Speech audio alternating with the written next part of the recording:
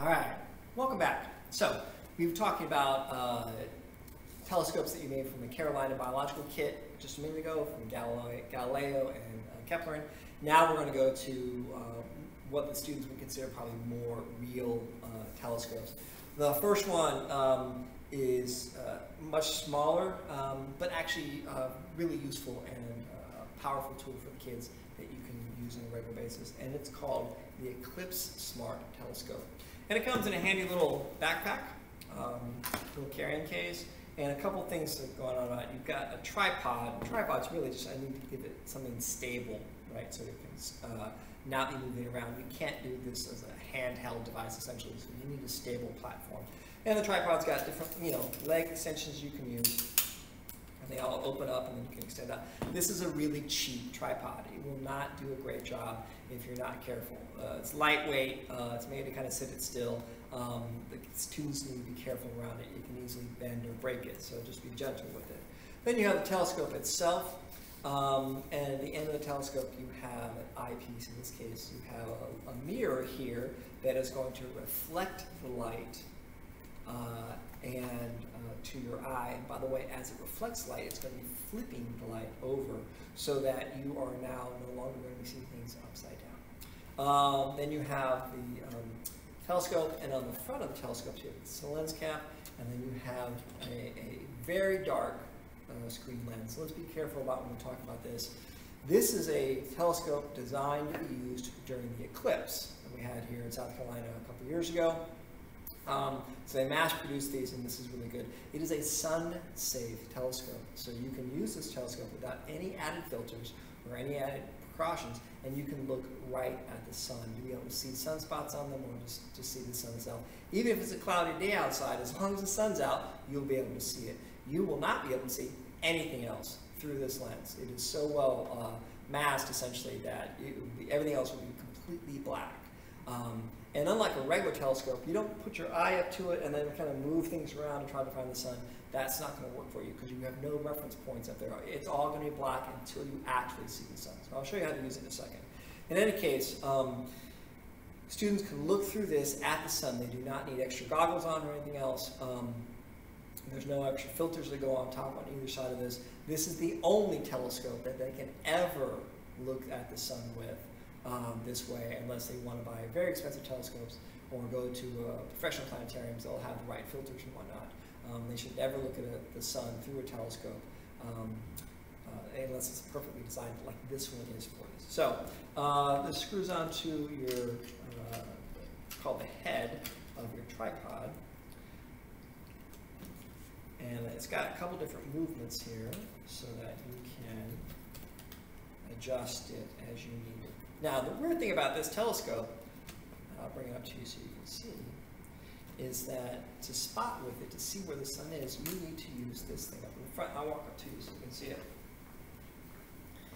You see a little target right here, and then in front of that target is a little dot. It's kind of like a sundial, and essentially what's going to happen is you will be looking this way. Don't look at the sun while you do this. Bad idea.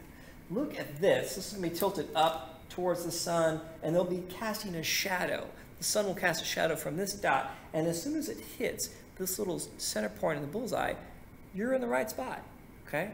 So you look down, you see the shadow, like, oh, good, and then you look through here, and then you will be able to see the sun, okay? So don't look at the sun, don't go like, oh, there it is. I mean, you can glance at the sun for a couple seconds, and you're not going to die. But the kids need to use this. The sun's going to come down, it's going to cast a shadow on this part, then they know they're in the right spot. And then, of course, you still need to use the focusing tool to move the lens, just like they did with the magnifying glasses, closer in front to be able to focus in on it. And they will be able to see sunspots on it. It's a small picture of the sun, probably the size of a marble when you look through here, but it's very crisp. And so you'll be able to actually see the spots on the sun. So it's a really cool thing to do. So again, sunny day or cloudy day, you'll still be able to see it with pretty good resolution. So this is our sun telescope. Now, the next one is much larger. The kids will think it's cool. Okay, this is called the Celestron AstroMaster 70EQ. And we got this telescope for a variety of reasons. It's a refraction telescope,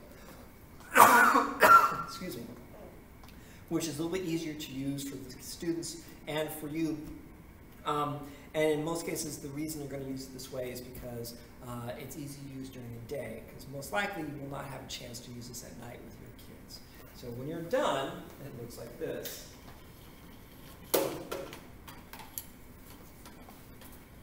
So this is like the cooking show. We're like, oh, and here it is after I baked it for an hour. And I'm going to take it apart here. I'm going to show you how to build it step by step because it's kind of complicated. So bear with me. And then I'm going to show you on here where it is and how things work. To start with, realistically, you're going to be using this during the day. You're going to be using it during the day to look at objects, maybe across a field, across the courtyard or whatever, to show your kids magnification so they can see, oh, that is really close. That's a great magnification. It's much closer than I would normally think. And so they can think about how I can better see the stars with this. You can also use this at night. I have used this same telescope to see Jupiter, which is a little bright little speck, and it's some of its moons, Galilean moons. And I've actually seen the rings of Saturn with this telescope. Okay. Mars is not a problem. Venus is not a problem. So you can see a lot of the celestial bodies in our solar system with this telescope on a good night. But for the most part, your kids aren't going to see that. So maybe on a PTA night or something, they might have that opportunity. But realistically, you're going to be using this during the day, outside, excuse me. And so there's a lot of different techniques to use it for stargazing that we're not going to get into in any real detail. But we'll get you set up and we'll get you the basics. So there we go. So here's the celestron. Now, to start with, you basically get this huge box, and inside the box is a lot of small boxes.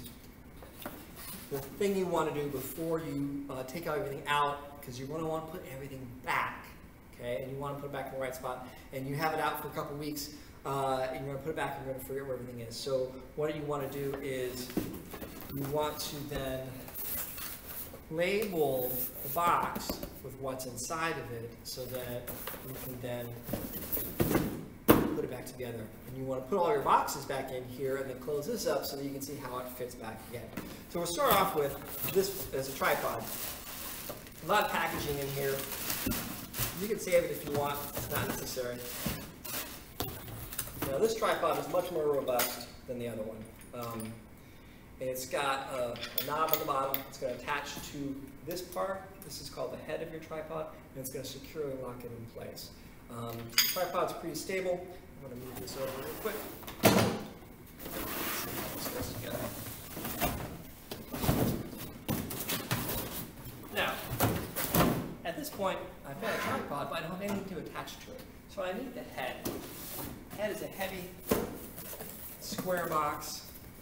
And it looks super complicated. It's all bent up to be able to fit.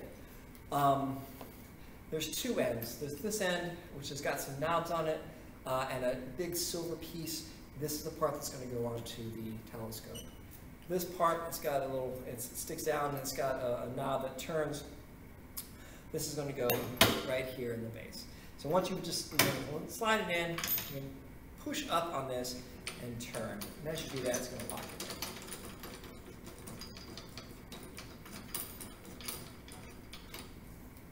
All right, now, this is what happens. This is going to slide back and forth. Okay, there it is, sliding back and forth, and I'm going to turn this, and I'm going to turn it like that. So this is how it's going to sit. So this is kind of at an angle, and my telescope is going to go up here. But it's going to start tipping over because there's no counterbalance. So the next thing I'm going to do is get out my counterbalance weights.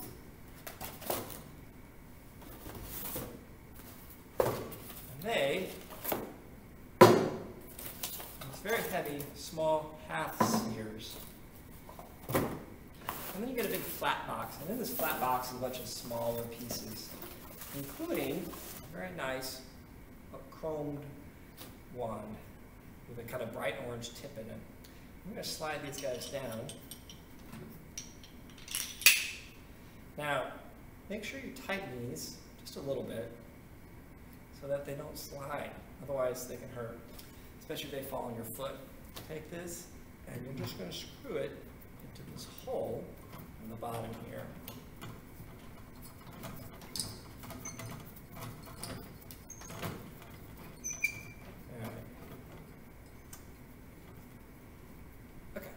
So now I've got some counterweight, because my whole tripod, my telescope's going to see up here. Now I've got some counterweight, so what I want to be able to do is I want the telescope to be able to move freely. So this is counterbalancing the effect of gravity. So now I need to get the telescope. So I've got a tripod ready.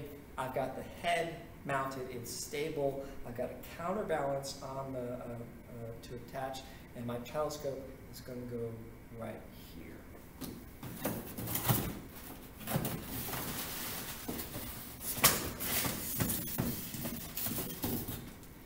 So here's my telescope. Essentially a long tube. I've got a lens on this side, and I have a spot for a lens on this side, but there's no lens yet. We're going to have to put it there.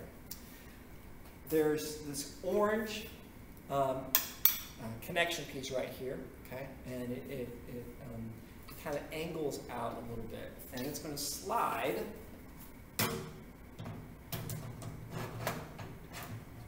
onto this, okay? Now, even if I let go, it's still stable, but if I tilt this, it's going to slide out. So I need to use my two adjusters on the side of this. So they're right here. I'm adjusting this so that it doesn't slide out. Now, if I got this right, this should be able to kind of wobble pretty effortlessly. It shouldn't take a lot of work, and it shouldn't turn on its own and slowly start to sink. You want to be able to put it somewhere and have it stay. And if you've done it that way, it works pretty well. So for instance, if it doesn't stay that way, I can slide it a little bit back and forth to help balance it out. But most of the time, put it kind of in the middle, pretty much will work, especially for what we're trying to do. Again, daytime viewing with the kids. So here's our telescope. Now, I can try to look through this, but it's basically a big empty hole. There's no lens on the end of that. Come back to my big flat container. On the inside, I'm going to get an elbow piece. There's a mirror in here. I'm going to slide it on the end. And there's a couple of small screws that are going to help attach it.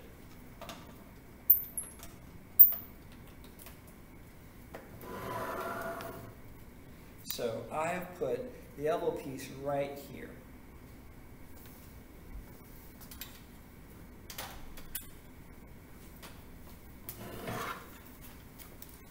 So this is the elbow piece, and these are the tall, small screws that attach it. Now when I focus, you can see, if I use the focusing rod, how this is physically moving the lens assembly back and forth, and this is how we're going to get our focus correct.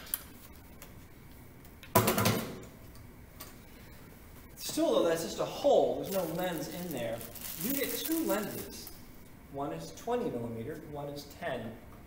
And the weird thing is that, unlike with a camera, the 20 millimeter, which would seem to be bigger, actually gives you a smaller view. It's less magnified. So 20 is what you want to use to start with.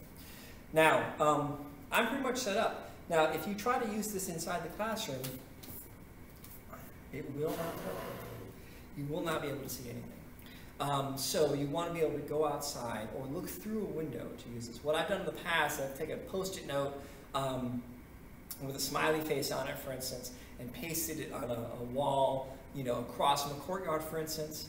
I have used this in a larger room from corner to corner. It just barely made focus, and what I did is I drew a very small smiley face on the edge of my whiteboard, like up here, and by small I mean it was small.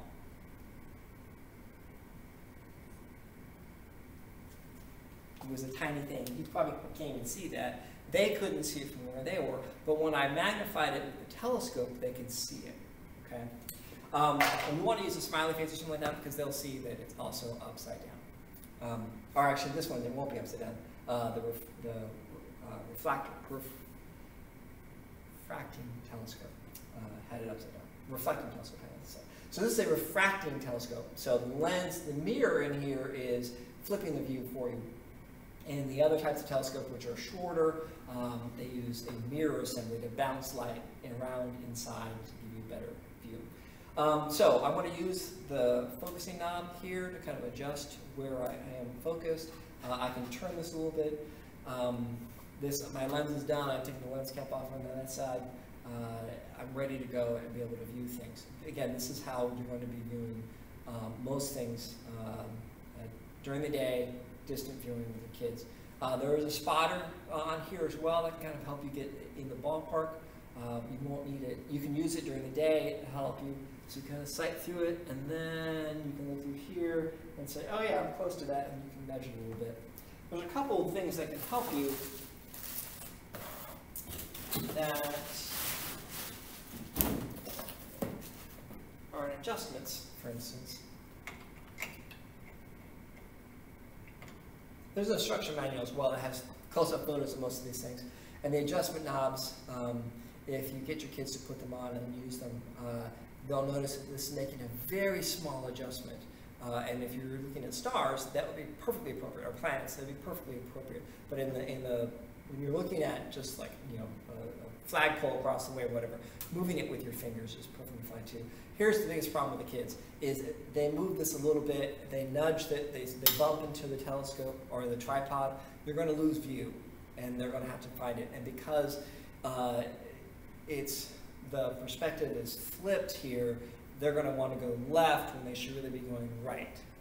So it takes a while to get used to it.